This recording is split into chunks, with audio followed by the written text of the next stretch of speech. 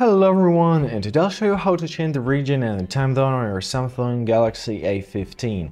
So go to your settings, find your general management tab.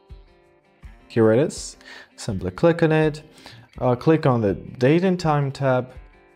And here you have to disable two options. First of all, automatic date and time and automatic time zone.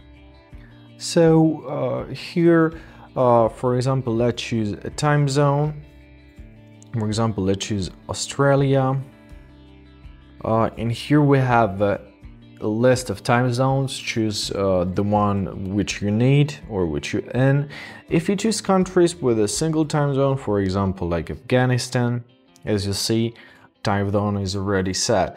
Now, if you'll need to be more precise with the time, go back, select your set date, and here you can set your date. For example, let's choose a year of 2016, no, 2015, it's a great year, August 26. Press done. Set your time, for example, let it be 1924. Press done. And now we can see the results. We're going to our phone, and as we see, we've got the timings, so it's 26 August 1924.